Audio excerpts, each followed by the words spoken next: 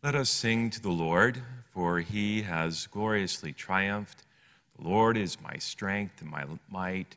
He has become my salvation. Alleluia. In the name of the Father, and of the Son, and the Holy Spirit. Amen. The grace of our Lord Jesus Christ, the love of God, and the communion of the Holy Spirit be with you all. And with your spirit. Brothers and sisters, let us prepare ourselves to celebrate these sacred mysteries by first calling to mind our sins and asking the Lord for pardon and strength. Lord Jesus, you raise us to new life. Lord, have mercy. Lord, have mercy. Lord Jesus, you forgive us our sins. Christ, have mercy. Christ, have mercy. Lord Jesus, you feed us with your body and blood. Lord, have mercy. Lord, have mercy. May Almighty God have mercy on us, forgive us our sins, and bring us to everlasting life. Amen. Let us pray. Almighty, ever-living God, let us feel your compassion more readily during these days when, by your gift, we have known it more fully, so that those you have freed from the darkness of error may cling more firmly to the teachings of your truth. Through our Lord Jesus Christ, your Son, who lives and reigns with you in the unity of the Holy Spirit, one God, forever and ever. Amen.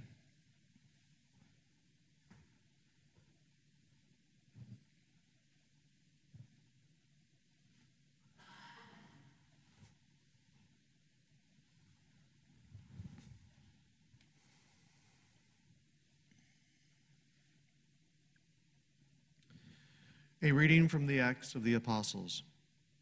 The angel of the Lord spoke to Philip, "Get up and head south on the road that goes down from Jerusalem to Gaza, the desert route." So he got up and set out. Now there was an Ethiopian eunuch, a court official of the Candace, that is, the queen of the Ethiopians, in charge of her entire treasury, who had come to Jerusalem to worship and was returning home. Seated in his chariot, he was reading the prophet Isaiah. The Spirit said to Philip, "Go and join up with that chariot." Philip ran up and heard him reading Isaiah the prophet and said, "Do you understand what you are reading?" He replied, "How can I, unless someone instructs me?" So he invited Philip to get in and sit with him. This was the scripture passage he was reading.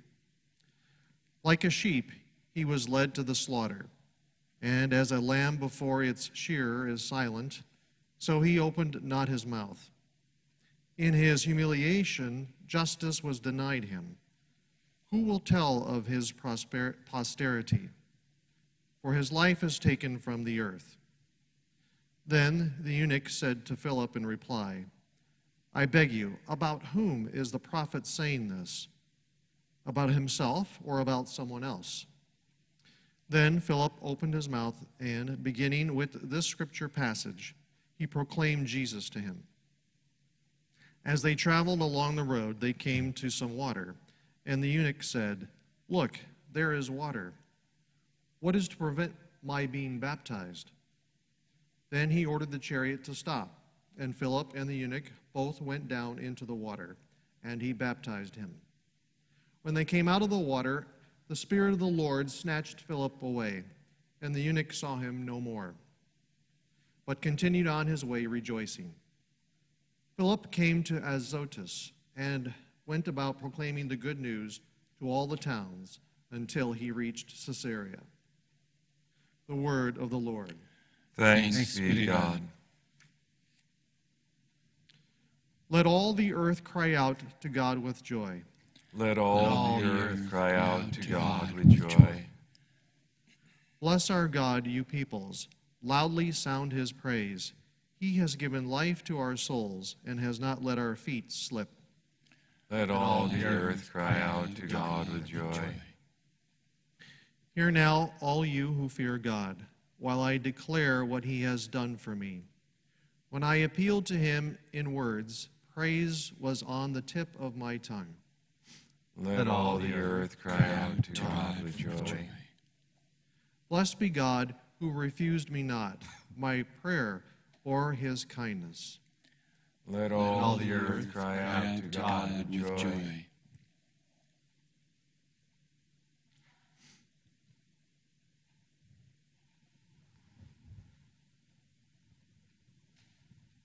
Your blessing, Father. May Almighty God be in your heart and on your lips. You may proclaim His holy gospel worthily and well. In the name of the Father, and the Son, and the Holy Spirit. Amen.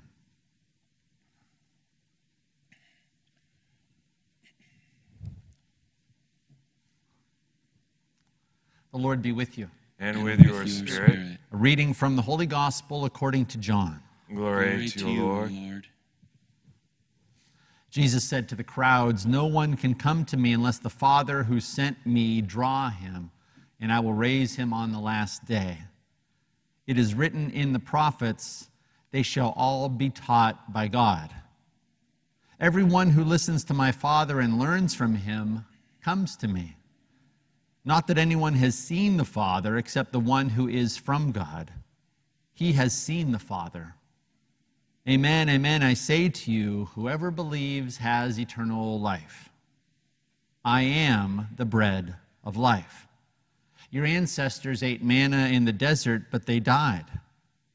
This is the bread that comes down from heaven so that one may eat it and not die. I am the living bread that came down from heaven. Whoever eats this bread will live forever.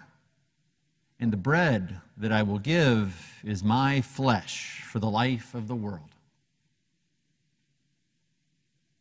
The Gospel of the Lord. Praise to you, Lord Jesus Christ.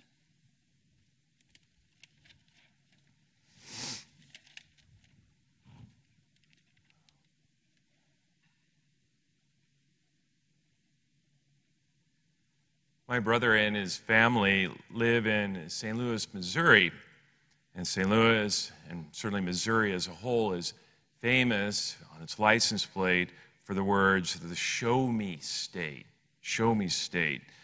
I don't recall which congressman or senator it was that was so famous for that saying from Missouri, but the notion being that he wouldn't believe unless he had seen it for himself. You really had to prove it, you had to show it. We, however, are not the people of the show me faith. The show me faith. By that I mean, take in our first reading here this eunuch, a high court official. He is traveling along. And what is he doing? He is reading sacred scripture. He's reading sacred scripture. That's what we're told. And he can't quite make sense of it. But by God's divine providence, Philip, newly minted, newly ordained deacon of the church, is transported by the Holy Spirit to this time and this place for this Ethiopian. And it's God's desire that this Ethiopian, who's already a man of faith, receives so much more from God, so much more from sacred scripture. But he's reached a point where by just reading it and thinking about it, he really can't go any further. He needs someone to tell him more about it, to help him put the pieces together. Not to show him as such, but instead to reveal to him through the opening of the Word, the expounding upon the Word. And so as Philip and the eunuch are traveling along, that's exactly what Philip's doing. Philip's helping him make sense of what he's been reading in sacred scripture, helping him to see how when the prophet Isaiah had said, like a sheep he was led to the slaughter, and as a lamb before its shearer, it's silent, so he opened not his mouth. Now, we, of course, have the benefit of living post-resurrection, so we know, yes, that's obviously referring to Jesus the Christ. And it goes on to say, in his humiliation, justice was denied him. Who will tell of his posterity? For his life is taken from the earth. So again, here in reading the scripture, the eunuch only can go so far. It really needs someone else to talk with him about the scripture to help him to go so much further. And further they do go, both figuratively and literally, till really the eunuch comes to believe that Jesus was the anointed one. The scripture speaks of him. And so he's on fire with the Spirit. And now he has this great desire to be baptized, to become really a disciple of Jesus and to learn even more, to grow even more in his faith. Even then, again, in the gospel account, Jesus himself said that not that anyone has seen the Father, except the one who is from God. He has seen the Father. So even with Jesus, Jesus never shows us the Father. He reveals the Father to us primarily through his teachings, which are then backed up, of course, by his miracles, and ultimately with his rising from the dead for those of us who are called and do believe. This is all by way of encouraging you during these days to spend not just more time in sacred scripture, just spend time in sacred scripture. I hope all of you are spending time outside of Mass, just reading and reflecting on scripture. But you can go further, and God wants you to go further. And so the best way to do that is if you have someone, for starters, who can read the scripture aloud, even if you're just a husband and wife, to read the scripture aloud to each other, because it is in the speaking of the word that God is wholly present, not just in the reading of the word to oneself, but actually in the utterance of God's word. Christ is fully present. And then to talk about it. Hey, what do you think this scripture passage means? Well, it could mean this, could mean that. What do you think it means? Well, I'm thinking about this. And then there's just a plethora of online resources to help you go further. And again, encountering Christ in his spoken word. And when we do go further, then we begin to see in a new way that our human sight is just too limited. But with our spiritual sight, again, we can really encounter the risen Christ in the fullness of his glory in the hearing of the word. And the hearing of the word compels us to then break it open and share it wholly and freely with another.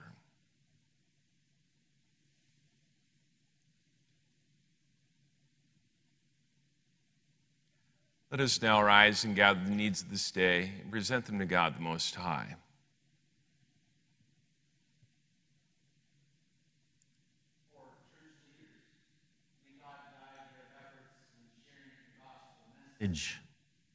We pray to the Lord. Lord, hear our prayer. For those who hold positions of civic authority, may the Spirit of the Lord lead them in serving their people with charity, justice, and compassion. We pray to the Lord. Lord, hear our prayer. For those who struggle each day to feed themselves or their families, may God give them strength and lift them from their difficulties. We pray to the Lord. Lord, hear our prayer. For this faith community, may God grant us the zeal and faith of Philip as we announce the gospel of the Lord in our daily lives. We pray to the Lord. Lord, hear our prayer. For Cassia Werner, for whom this Mass is offered, we pray to the Lord. Lord, hear our prayer. For those who have died, may they see God in all his splendor in heaven. We pray to the Lord. Lord, hear our prayer. Good and gracious God, bring the needs of this day, those spoken, those within our hearts, and those yet unknown. We ask that you grant them all through your Son, Jesus Christ, who is Lord forever and ever. Amen.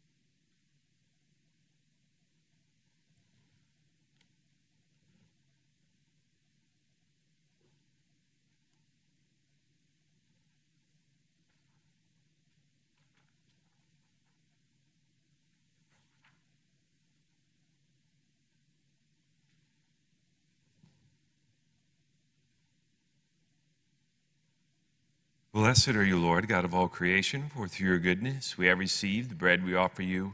Fruit of the earth, work of human hands, it will become for us the bread of life. Blessed be God forever.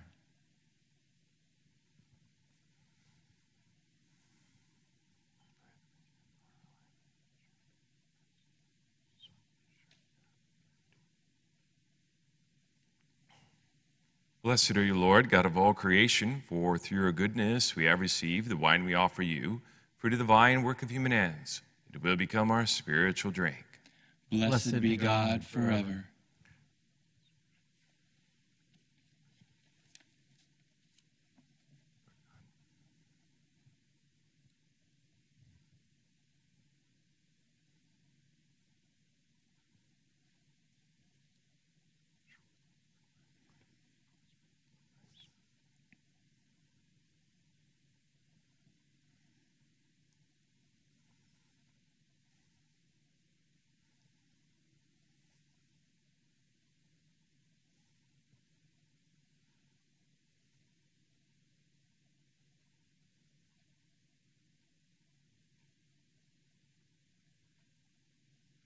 Pray, brothers and sisters, that my sacrifice and yours may be acceptable to God, the Almighty Father. May the Lord accept the sacrifice at your hands for the praise and glory of his name, for our good and the good of all its holy church. O God, who by the wonderful exchange effected in the sacrifice have made us partakers of the one supreme Godhead, grant, we pray, that as we have come to know your truth, we may make it ours by a worthy way of life through Christ our Lord. Amen. Amen. The Lord be with you. And with your spirit. Lift up your hearts. We lift them up to the Lord. Let us give thanks to the Lord our God. It is right and just. It is truly right and just, our duty and our salvation, at all times to claim you, O Lord, but in this time above all, to laud you yet more gloriously, when Christ our Passover has been sacrificed. He never ceases to offer himself for us, but defends us and ever pleads our cause before you. He is the sacrificial victim who dies no more, the Lamb once slain who lives forever. Therefore, overcome with paschal joy, every land, every people exults in your praise, and even the heavenly powers with the angelic hosts sing together the unending hymn of your glory as they acclaim. Holy, holy, holy Lord, God of hosts, heaven and earth are full of your glory. Hosanna in the highest. Blessed is he who comes in the name of the Lord. Hosanna in the highest.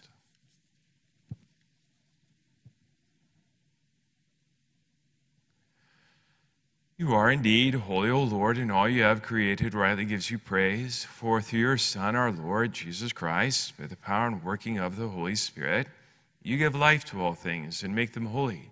You never cease to gather a people to yourself, so that from the rising of the sun to its setting, a pure sacrifice may be offered to your name.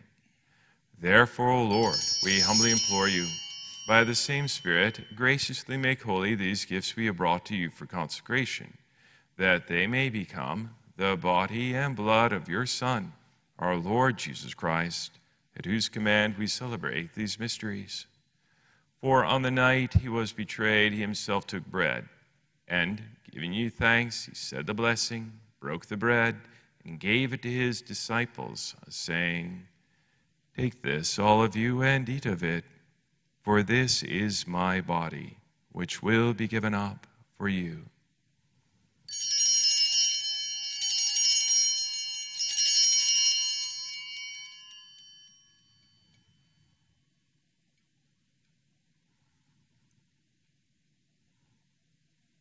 In a similar way, when supper was ended, he took the chalice, and giving you thanks, he said the blessing, and gave the chalice to his disciples, saying, "Take this, all of you, and drink from it, for this is the chalice of my blood, the blood of the new and eternal covenant, which will be poured out for you and for many for the forgiveness of sins. Do this in memory of me."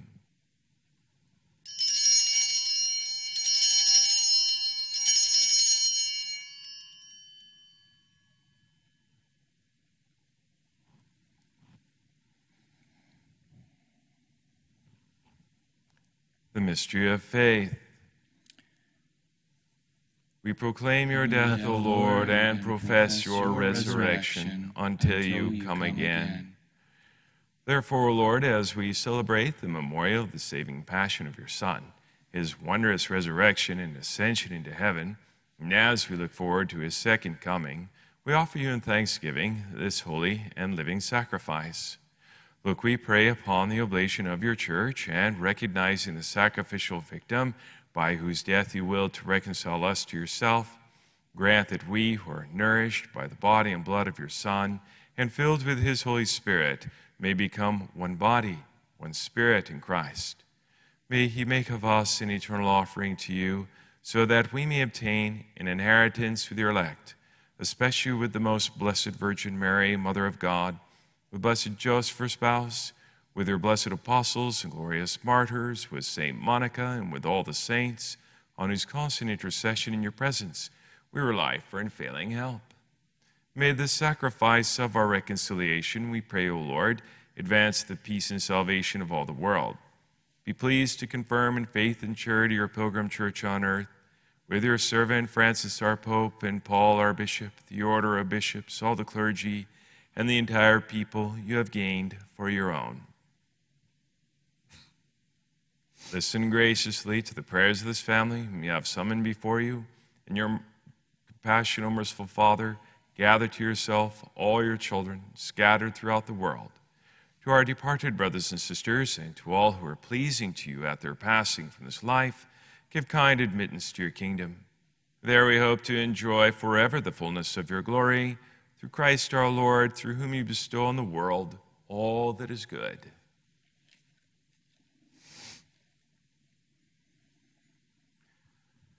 Through him and with him and in him, O God Almighty Father, in the unity of the Holy Spirit, all glory and honor is yours forever and ever.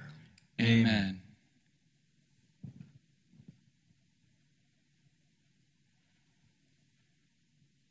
At the Savior's command and formed by divine teaching, we dare to say, Our Father, who art in heaven, hallowed be thy name. Thy kingdom come, thy will be done, on earth as it is in heaven. Give us this day our daily bread, and forgive us our trespasses, as we forgive those who trespass against us. And lead us not into temptation, but deliver us from evil. Deliver us, Lord, we pray, from every evil. Graciously grant peace in our days, that by the help of your mercy we may be always free from sin and safe from all distress, as we await the blessed hope and the coming of our Savior, in Jesus Christ. For the kingdom, the power, and the glory are yours, now and forever. Lord Jesus Christ said to your apostles, Peace I leave you, my peace I give you. Look not on our sins, but on the faith of your church, and graciously grant her peace and unity in accordance with your will, who live and reign forever and ever. Amen. The peace of the Lord be with you always. And with your spirit.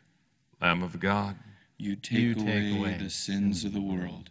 Have mercy on us. Lamb of God, you take away the sins of the world. Have mercy on us. Lamb of God, you take away the sins of the world. Grant us peace.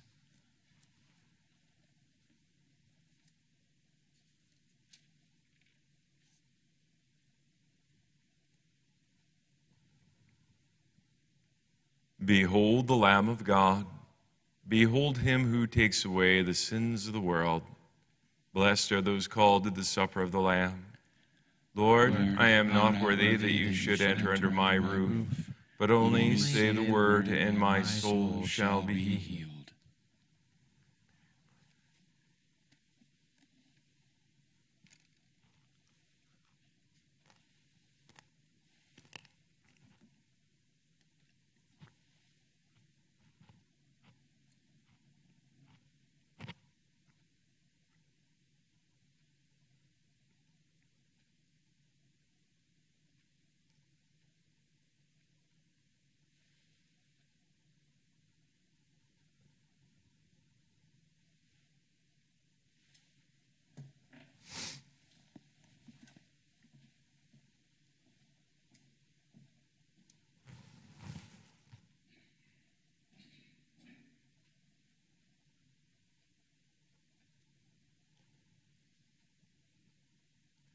Christ died for all, that those who live may live no longer for themselves, but for him who died for them and is risen. Alleluia.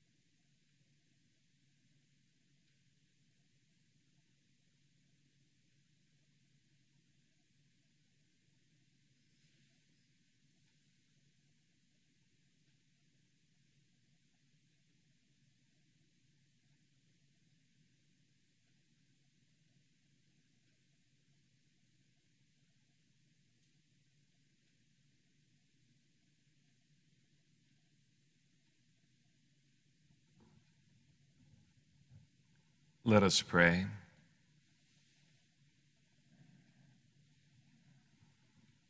Graciously be present to your people, we pray, O Lord, and lead those you have imbued with heavenly mysteries to pass from former ways to newness of life through Christ our Lord.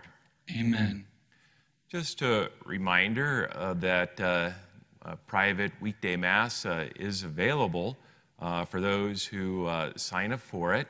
And just go to our website, stmonicami.org, and there right now you'll see that setting of the Last Supper. And so if you'd like to join me for a weekday morning Mass here at 8 a.m., to just go there and sign up for one of the 4 individual spots that are available. I think this week is already booked, but there are time slots, there are spots available next week, and I think we're going to be here for, sadly, 2 or 3 more weeks before public Mass resumes. So I want to encourage you who would like to participate in Mass, to receive our Lord in the Eucharist, to go online and sign up and to come and celebrate the goodness of the Lord with me here in the weekday morning. The Lord be with you. And with your spirit. May Almighty God bless you, the Father, and the Son, and the Holy Spirit. Amen. Go and announce the gospel of the Lord. Thanks be to God.